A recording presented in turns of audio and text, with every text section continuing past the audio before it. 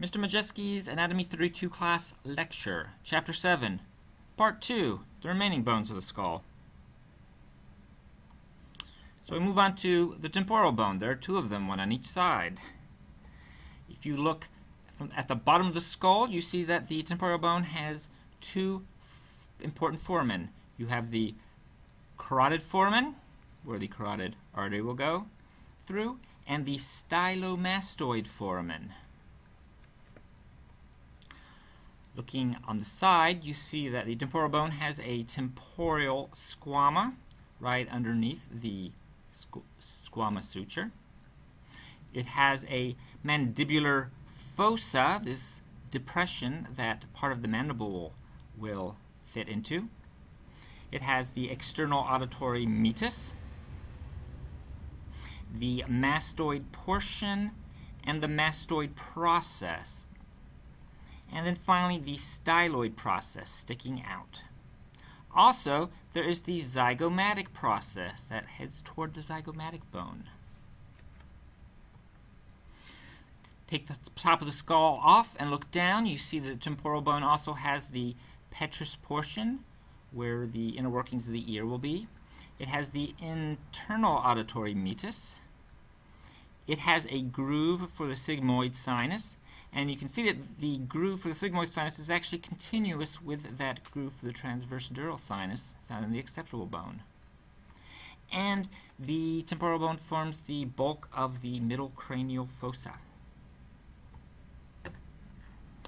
The sphenoid bone. There's one sphenoid bone. It is unique in that it articulates with all of the other cranial bones. If you pop the top of the skull off and look down, you see that the sphenoid bone has this large area that I have boxed in that's referred to as the sella turcica. And in the middle of the sella turcica is the hypophyseal fossa, or depression. Also within the sella turcica, you see is the optic foramen. There's one on each side.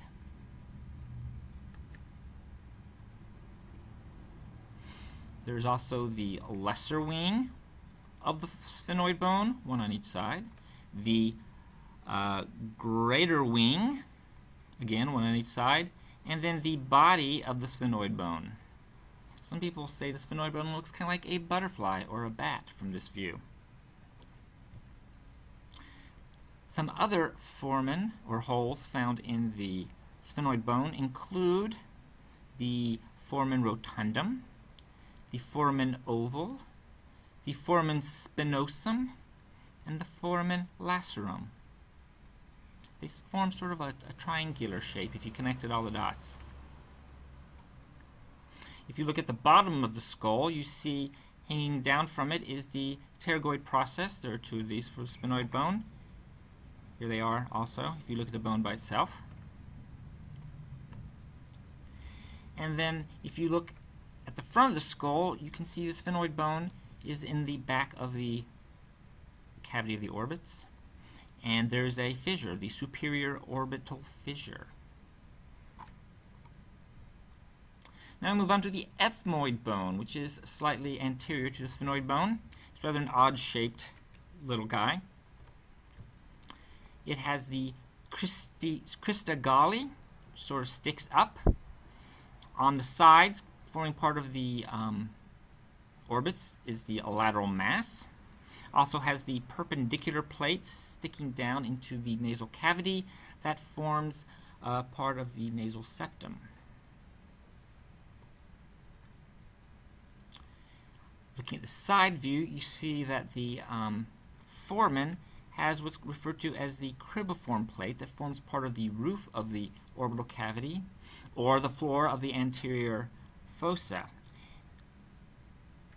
And within that cribriform plate are lots of tiny little holes referred to as the olfactory foramina, where the olfactory nerves will pass through. Also looking at a side view, you see that the ethmoid bone also has a superior nasal concha and a middle nasal concha. These protrude out of the lateral walls of the nasal cavity. The nasal bone. There are two nasal bones, 1 and 2. The vomer bone. The vomer bone is the bone that forms the inferior portion of the nasal septum. It articulates with the perpendicular plate of the ethmoid bone. You have two inferior nasal conchae, one on each lateral wall of the nasal cavity. You have two lacrimal bones that form part of the medial wall of the orbits. The lacrimal bones also have a lacrimal fossa, or depression, and that leads to the lacrimal foramen, which is a hole that will then lead via a duct down into the nasal cavity. So again, when you form tears, some of those tears are going to end up in your nasal cavity. Zygomatic bones. We have one on each side. It forms the cheeks, basically. See, the zygomatic bone has a temporal process. That temporal process will articulate with the zygomatic process of the temporal bone. Together, these two processes form the zygomatic arch. So again, the zygomatic bone has a temporal process that articulates with the temporal bone. With the temporal bone's zygomatic process and the zygomatic bone's temporal process, you get a bigger structure called the zygomatic arch. The Palatine bones, we have two of these. They're sort of L-shaped with a perpendicular portion forming part of the lateral wall of the nasal cavity and a horizontal portion that forms the back or posterior portion of the hard palate, as well as the floor of the nasal cavity. And also it got a little tiny bit that goes into the orbits. The two Maxilla Bones. They are in the front and they hold our top row of teeth. So looking at a maxilla bone, you see that it has an infraorbital foramen, so it's below the orbit. It has an inferior anterior nasal spine, so there's this little point sticking out. And then it has the alveolar process, or alveolar margin, just the edge here, where the teeth are going to be entering. Now, if you take a look at where the teeth enter, those are referred to as the alveolar sockets. So the maxilla bone has alveolar sockets that the teeth will fit into. It also forms part of the inferior orbital fissure up in the orbits. And it also has a lacrimal fossa, so it has a slight depression near the lacrimal bone, again as a way to get tears to eventually reach your nasal cavity.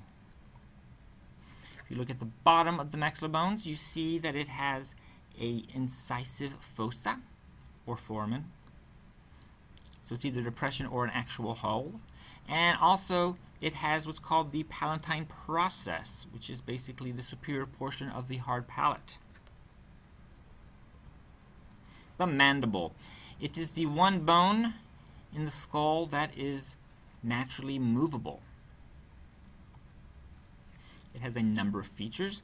It has the condylar process that is going to articulate with the temporal bone.